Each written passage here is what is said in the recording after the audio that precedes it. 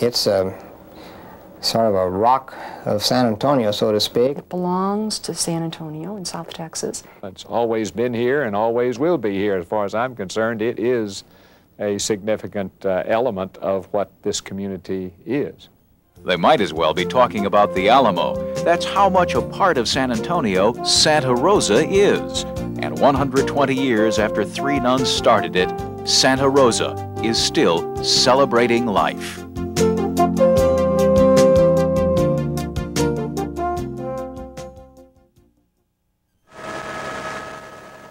San Antonio now. San Antonio in 1869. That was before the city had clean water, sewage, or garbage systems, when epidemics were rampant and there was no hospital to treat the sick. That was one reason that Claude Dubuis had written to France to ask for some sisters, you know, to come forward to take care of those that were stricken with cholera and yellow fever. Claude Dubuis, Bishop of Texas, got his wish. Nuns from the Order of the Incarnate Word and Blessed Sacrament arrived in Galveston. In 1869, 3 of those young sisters left for San Antonio to start a hospital. After the grueling 289-mile stagecoach ride, they arrived to find the building that was to be their hospital and their home burned to the ground. They were homeless and penniless, but they had a mission, and they persevered. The tiny Santa Rosa Infirmary opened in December of 1869, but things didn't get any easier. From the diary of Mother St. Pierre. The roof is leaking, and when there is a storm, it is worse than the streets. We need 3,000 francs to repair it, but we haven't got a cent. The hospital was deeply in debt, hopelessly understaffed, but Santa Rosa did survive. Today, that little 8-bed infirmary has grown to become the Santa Rosa family of hospitals. Santa Rosa Hospital, an outstanding adult acute care facility downtown. Children's Hospital, serving youngsters from a 97-county region. Via Rosa, San Antonio's first psychiatric hospital. And the new St. Rose Hospital and Rehabilitation Center in the Medical Center.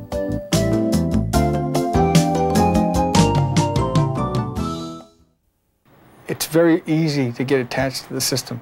Not being born and raised in San Antonio, but being in San Antonio for the last 15 years, you develop this sort of affection for the institution and what it stands for. What Santa Rosa stands for is a different kind of health care. Be it rehab facilities, the newest surgery and orthopedics at St. Rose, the newest kind of open heart procedure at Santa Rosa, the newest and best kind of cancer treatment for children at the Children's Hospital. We're doing the high technology piece. But I think what's more important is that there's another component. It's called high touch. I mean, it's not an appendix that comes in the hospital, or it's not a heart problem. I mean, it's a person. And the person is composed of the body and the spirit. I don't think you can minister to one part without truly ministering to the whole person. And that is the philosophy of Santa Rosa. The sisters are devoted. It's their life work. They're not there to make a living. It's their life work. Dr. Miller should know. He practiced nearly 50 years at Santa Rosa. He delivered over 5,000 babies and helped to perform the hospital's first cesarean. And we got a living baby and a living mother. And when you worked there, you knew that they were going to get the best possible care that they could get anywhere. Dr. Miller now has children and grandchildren working in the system. Well, I was born in Santa Rosa Hospital. And then, of course, with my dad being in practice there, I had really a soft spot in my heart for Santa Rosa. Dr. Miller Jr. practices at St. Rose. He has remained with the Santa Rosa system because he, too, believes in that high touch. There's always sort of a spirituality in taking care of patients, and I think this does a lot to them as far as their physical care. It seems to enhance it for some reason. For many people, I'm sure sickness is the first time they realize they're limited and that they're not in complete control. And That's a hard thing for all of us. And I think more than at many other moments in your life, you need a personal touch. Over the years, Santa Rosa has touched the lives of hundreds of thousands of South Texans. Well, the most fundamental connection I have with Santa Rosa, I was born there. And that's pretty fundamental, and to begin your life in an institution that you go to work 2 blocks from every single day. Not only was Mr. Frost born there, his grandfather and his uncle practiced at Santa Rosa. And as for his great-grandfather, Ferdinand Herf, the elder, who came to Texas in the middle 1800s, was one of the first doctors that participated with the sisters in the founding of the Santa Rosa. Interestingly, Santa Rosa and Frost Bank are just about the same age, giving Mr. Frost a unique perspective on why both have endured. Santa Rosa and the Frost Bank are not committed just to downtown. A positive aspect of any institution that endures is that it does change, it does develop, it does grow, and consistent with the community. And as we talked a little earlier, I think Santa Rosa has done that both in its services, both in its facilities, and it's done it all over the community, not just in one place. You and I as individuals, even the President of the United States, have one thing in common, and that is we trust our physicians. We as an organization, too, trust and partner with our physicians. From the very beginning of Santa Rosa, the sisters shared their mission with doctors.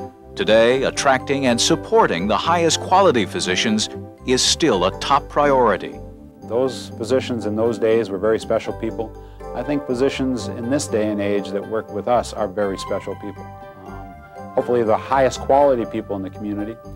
But more importantly, they recognize that it isn't all dollars and cents.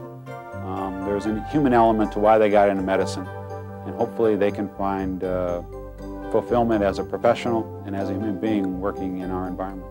I think the group of physicians, both those who have been here for many years and provided excellent care to those new ones, new physicians who are now beginning their practice and coming in all very well trained.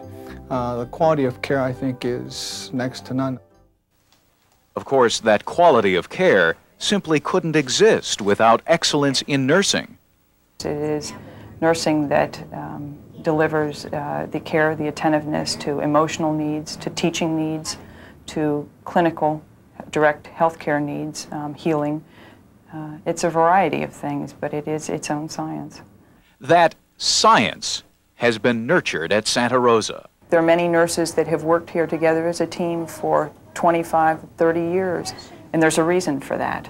There are many things that we're taught in nursing school that are supported in this environment. You did well this morning. With our pastoral ministry services here and the nuns who still have a very active role in the hospital environment, we are constantly reminded and demonstrated how to live those standards and how to bring them into the action of delivering health care. As I said, it goes hand in hand with what I believe good nurses want to practice. Take a deep breath through your mouth.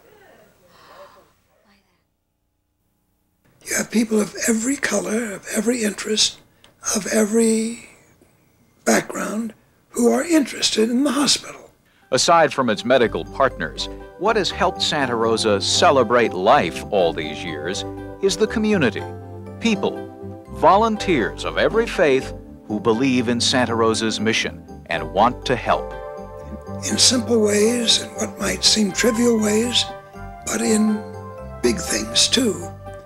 And for a patient, nothing is trivial. Rabbi Jacobson has been ministering to Santa Rosa patients for decades. He helped set up the Children's Hospital Foundation.